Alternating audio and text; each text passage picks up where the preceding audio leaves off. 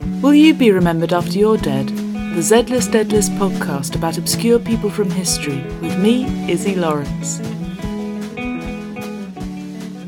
Hello and welcome back to the Z-List Deadlist. I say welcome back because I was hoping this year to be able to do a couple of episodes a month, and I have not factored in the fact that I am a bit overwrought with the amount of stuff that I'm doing. So basically work's got on top of me, but you can catch up with other things I'm doing. You can go and listen to the British Museum Membercast. That comes out once a month. You can also listen to the latest series of Making History, which will be out later on this month as well.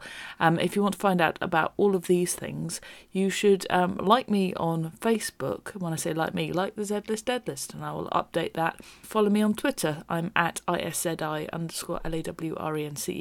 and I will drop all of the things. And if you just like me being silly, you might want to. I do a weekly podcast called Seti Sopo, which is a podcast about obscure people from history. No, it's not. That's what this one is. Oh my goodness, I'm tired, guys. Seti Sopo is about me and my friend Simon trying to find the opposite of things that don't have an actual opposite. So, what is the opposite of the Simpsons? It's the Smurfs. What is the opposite of motorways? It's Tarama Solata. They don't all make sense. It's a good bit of fun, so enjoy that. If you're missing me, and of course you're missing me, I'm sorry, I have got a really lovely episode for you. Now, you might remember back in Series 1, I interviewed a man called Irving Finkel. Now, he's at the British Museum, and he's one of the curators there, and he's an expert in cuneiform, he's an expert in ancient Mesopotamian board games, and he's an expert in, Noah's Ark, basically. He actually built Noah's Ark. Genuinely. He wrote a book about it. It's amazing. I got him to do the Z-List Deadlist live at the show. He was on the same show as Robin Ince, who went on a bit of a wander in terms of his talk. It was very good, but his talk was very, it started off in one place and ended up completely in a different place. But Irving, I believe, mentions this, so I thought I'd make that clear, what he's on about. But anyway, so I was kind of thinking, Irving Finkel's going to pick somebody really obscure from ancient Mesopotamia. No, he picked a Victorian vicar. However, not just any Victorian vicar. I really want you to enjoy this. One, it's got a brilliant last name, Hincks, spelt Hincks. Hincks, that's a good name. If your last name is Hincks, wow, well done. And Irving, I want you to imagine Professor Flitwick as he's written in the books. It's basically what you have to think of. He's just, you meet Irving Finkel and you're thinking, you're a real person. And he is a real person, and he is genuine, and he is lovely, and he's incredibly passionate about history, and just a really fascinating man, and a bit too clever for his own good, if you ask me. I mean, nobody needs to be that clever. Because, he can read cuneiform, he can read ancient languages, and he's going to be talking about a man who deciphered ancient languages, which, if you want to imagine, we've had, people on the Z-List Deadlist who are code breakers, trying to break codes, just trying to get to the bottom of, finding a bit of ancient language and trying to break that code. My brain doesn't work that way. I can barely do a crossword. Anyway. Enjoy. In many ways, he is your ultimate historian, him actually having, credentials. Will you please give a mass round of applause to Irving Finkel?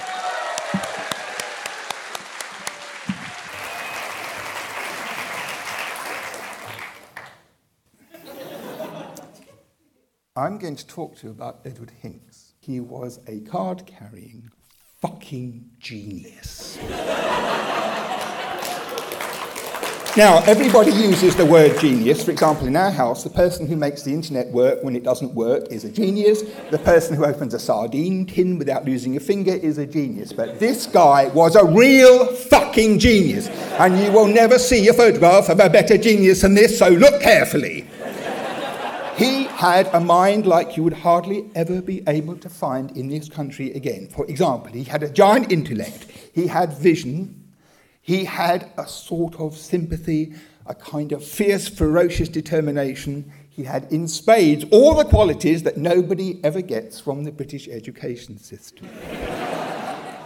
And he was born in Northern Ireland, and by the time I finished, you are never going to forget his name. Edward Hincks, H-I-N-C-K-S.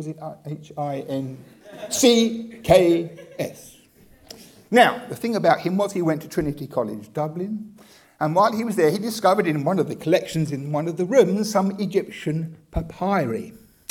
And he thought, looks rather interesting. Oh, I forgot to tell you that as his earlier career, as I mentioned before, he is in history the first person known to have started a joke off with the expression, the man goes into a pub.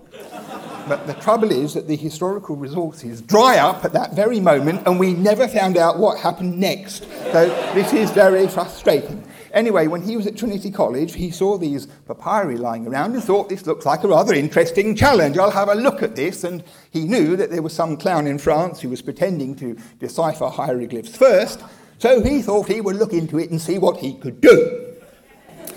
And he did a very great deal indeed, in between writing papers about physics of light and other philosophical issues. And then Rawlinson, the rogue Rawlinson, who we will discuss later, had got hold of copies of old Persian cuneiform inscriptions, and he couldn't understand them from one end of the road to the other. And of course, Hincks decided we'll have a look at old Persian as well. And he was the first person in the history of the world to understand how old Persian cuneiform worked. Now, look, these people, what they called stand-up comedians, every time they make a statement, they wait and you have to make a fucking noise. This is really important stuff. This is not right. Yeah, thank you. He was the person who realised that old Persian cuneiform was not an alphabet, but a syllabary. Yes! And he didn't stop there, because he found Egyptian a little troublesome. And so he decided he would have a look at the other kind of cuneiform, the one written by the Babylonians, to see if it would be helpful. And he is the man who deciphered Babylonian cuneiform for the first time. He did something unbelievable, and this is what it was. When the Babylonians wrote, they had signs, okay? And they wrote them along the line in order, but all of them meant more than one thing at the same time. So the early decipherers went down all sorts of understandable sort of false starts and dead ends, and this Hincks never did that. He had some kind of bearing inside him where he never went off at a tangent, like Robin, for example. He really had this innate sense of where pressure, so to speak, should be applied. So, in my view, he's worth some attention. That is what he looks like in the rosy-cheeked, enthusiastic, full flush of manhood in Trinity College Dublin's portrait. But I thought if I started off with that, you'd go to sleep immediately. So now, I have to talk to you about him. This is Sir Henry Creswick Rawlinson, who is the man, according to history books and pub quizzes, who actually deciphered cuneiform from Babylonia for the first time. This is Rawlinson as a fresh-faced young pillock, starting heroically on his work, and this is him 3 days later. The sad thing about this is that when Rawlinson was in his dotage like that, some journalists tracked him down in his mansion and said to him, well, we know you deciphered this script, and tell us, how did you do it? And Rawlinson said, I can't remember, or something like that. And this was not just a noise, it was true. Why? Because he didn't do it. And he has gone down in history, instead of my Hincks, as the hero who did this. He climbed a mountain, he copied inscriptions, he ran off with wild Kurdish boys, he went to Afghanistan, he did all that stuff, and he dined out on it for the rest of his life, and he tried to stifle and squash down poor Hincks for his own benefit. And this is what happened. Layard, who knew that Hincks was a better scholar than Rawlinson, gave him texts on the quiet to decipher, and by Jove he did. And in the end he was brought to the British Museum for a few months to do some work on some of our inscriptions, which he did. And he made amazing leaps forward, this direction and that direction, but all right, and discovered all sorts of marvellous stuff. And then he had to go back to Killyleagh, where he was the rector with his 4 daughters, and pick up his normal clerical duties. Whereupon Rawlinson sneaked into the museum and read all the notes that he had written, because the museum has this fun idea, which I've run into myself, and so have other curators. That is to say, work done on the premises any day of the year, night or morning or evening or breakfast time, belongs to the trustees. Okay? Now, if you make a discovery that has no fucking commercial value, nobody cares. But you find out something that might sell in the shop, they're all over you with a whole load of lawyers. So this is what happened. This is exactly what happened. Rawlinson read all these notes, and aha, he said, and words to that effect, and he went home and rewrote all his stuff and published it with a complete volte-face about how it all worked, without ever giving any credit to poor old Hincks. I love this. I see what you mean about the museum. It's a great place.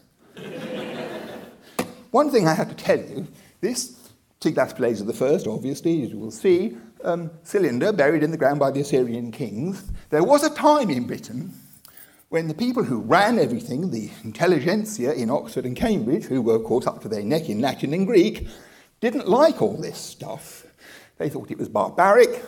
They didn't want to have to learn foreign names, let alone a foreign writing system or anything like that. So they poo-pooed it, and they said that the so-called decipherment was a load of nonsense, and it wasn't true. And so what happened is the Royal Asiatic Society, who were always there to have a good giggle, as you know, decided they would have a copy made of this inscription and distributed to 4 of the leading scholars under plain wrapping for them to work on it for 3 months. And Rawlinson was one, and so was Hincks.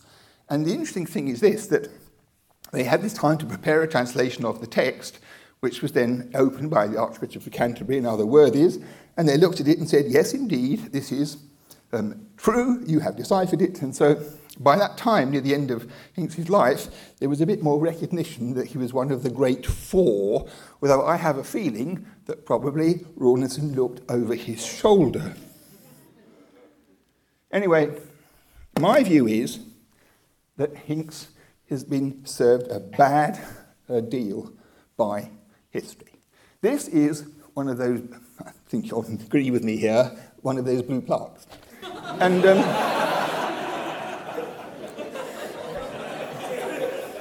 it's really quite a nice one, and I discovered it when I dragged my wife, when we were in Northern Ireland once, to Killalay, where this church, where he was the minister, and the house that he lived in was still there, in order to bow down and do obeisance in front of it and make a small statue and that kind of thing, not to mention sacrificing the odd pig. And I wasn't quite sure whether this was Hincks's actual house until I noticed that right down at ankle level in the shrubbery, where any dog could read it conveniently, was this blue plaque. And what did this blue plaque say? Did it say he was a fucking genius? Not a clue about it. Did it say he discovered 3 of the dead languages of antiquity and made them intelligible to the modern world, opening a whole new vista on knowledge from day 1 onwards? No! Did they say he was tall and handsome? Or that he was a successful humorist among the poverty-stricken families of Britain? No. All they did is say that he was the rector of Killalay, and since it was the rectory in Killalay, that was not the main point. So this annoys me very substantially. Now, I presume you've all read my marvellous book, The Art Before Noah, and generally speaking, have 2 or 3 copies lying around the house in different rooms. If you've read it with the attention it deserves, you will see that I seize the opportunity, fired up by this strong emotion as I am, to defend Hincks in print.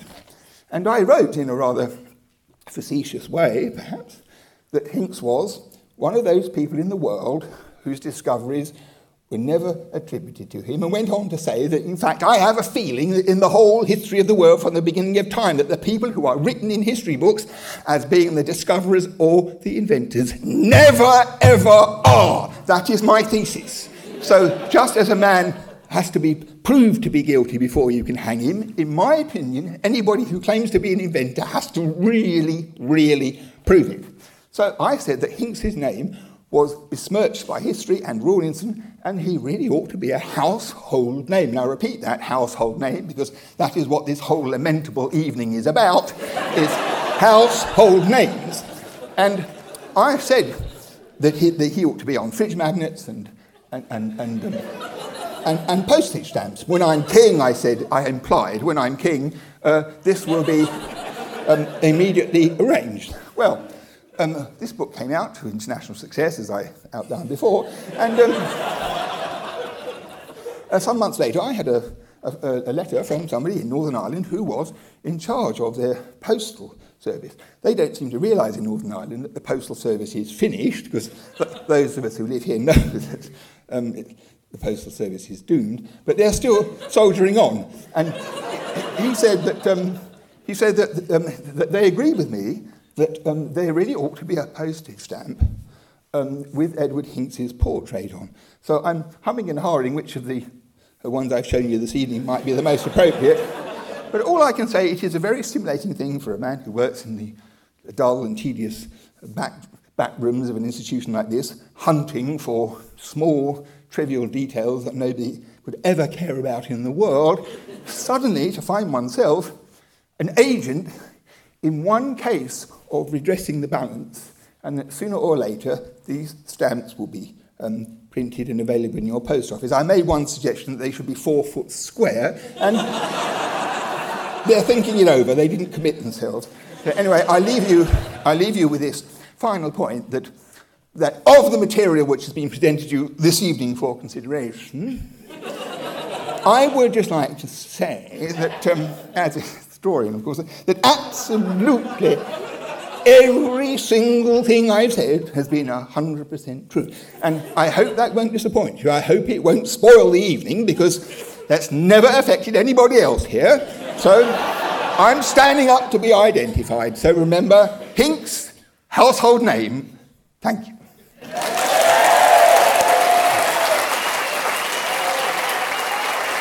So there you have it, Edward Hincks.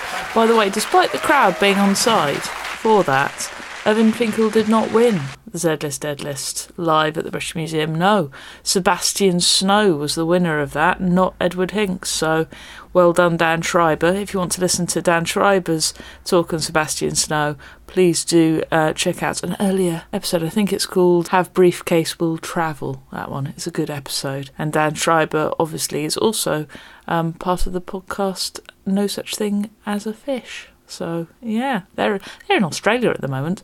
Instagram's amazing. So, yeah, if you want to check out my Instagram, I'm also at ISZI_LAWRENCE. I spell Iszi like that because I basically bought Iszi.com when I was a teenager. Four-letter website, aren't I cool? Anyway, I hope you guys are good. If you want to contact me for any reason, please do through social media on Facebook. And if you're one of these Luddites that just goes, no, I refuse to be part of social media, you can email deadlist@hotmail.co.uk. deadlist@hotmail.co.uk. Anyway, I hope you are enjoying the summer, and if you are in Australia, I hope you are enjoying the cooling down period. Yeah, I will try and get more out, but like I say, do check out Making History on Radio 4. Do check out the British Museum member cast. We've got Julia Farley. If you remember, she did that episode about Cartimandua. I'm currently editing her episode for release at the end of this month, so that should be an excellent one. If you like your Iron Age people, and who doesn't like Iron Age? She has been asked if they had metal in the Iron Age, which amuses me. Please do get in touch, but until next time, adios. You've been listening to the Z-List Dead List podcast with me, Iszi Lawrence. To find out more, please visit ISZIIzzy.com. Ooh, and I'm being rung. And it's my friend Simon. And he does a podcast with me called Seti Sopo. I hate him so much. Cheerio.